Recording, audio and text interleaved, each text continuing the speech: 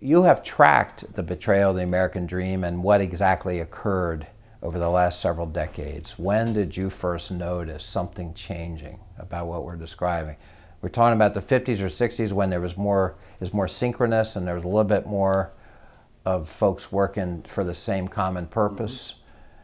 When does it change? I think it really started coming into focus for us in the 80s. Right. We did a major series for the Philadelphia Inquirer in the late 80s on tax breaks and how successful lobbyists were in extracting things in the midst of legislation that was supposedly going to be wonderful for everyone. And we were curious, like what's happening here? What's going on here? And that's the way we've almost started every series. We haven't started out with a blueprint, like we're going to go out there and show this, that, and the other thing. We're curious, like what is happening here? What is behind this? So we began to look at that.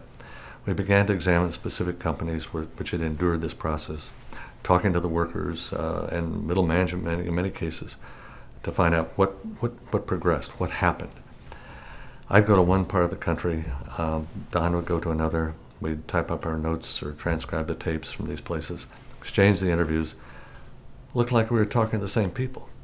You had people who had been part of that compact, who'd worked for a company for years, who had suddenly had their health care imperiled, lost a lot of their pension, lost their jobs, found another job that made half what the old job made. And we started realizing this isn't just about these plants that are closing, these businesses that have gone through this. This is a whole class of Americans that are being impacted by this. And I think that was the first time it fully fell into place for us.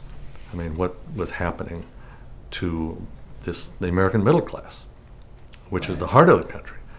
To achieve that, to be that, that's what this country's about. So that's when we first began to see it. And that's when we first began to write about it. And we began to look into the other factors that had caused that. I mean, right. Taxation was a big issue. The other thing that's amazing about taxation, and a lot of young people don't know this to this day, tax rates back in the 50s and 60s were very, very high. And yet you hear all these people talking about lowering taxes today. Taxes for people of means today are almost as low as they've ever been. I mean, they're certainly lower than they were in the 50s right. and 60s, even into the 70s. What were they in the 50s? In the 50s, the highest rate was 92%. You didn't pay 92%, but you paid that on the last piece of your income if you were very wealthy. But the point was you had a graduated system. The more you made, the more you paid. You didn't have a situation like now where if you're making $10 million, your top rate's the same as some well-paid secretary at a big corporation in terms of that top rate. So, that's different. That's hugely different. And that has contributed overwhelmingly in our book to the inequality.